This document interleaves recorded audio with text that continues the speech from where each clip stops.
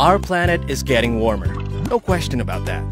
It is caused by increased carbon dioxide, CO2, and other greenhouse gas emission into the atmosphere, trapping more heat on the surface of Mother Earth. What can we do to reduce CO2? For example, we use bags to carry our goods and items every day.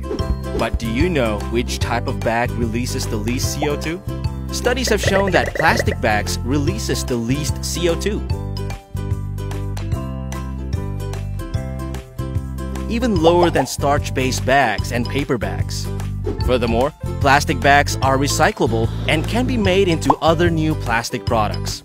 If you think about it, plastic bags ain't that bad after all when compared to other types of bags. Choose the right products. Choose to protect Mother Earth.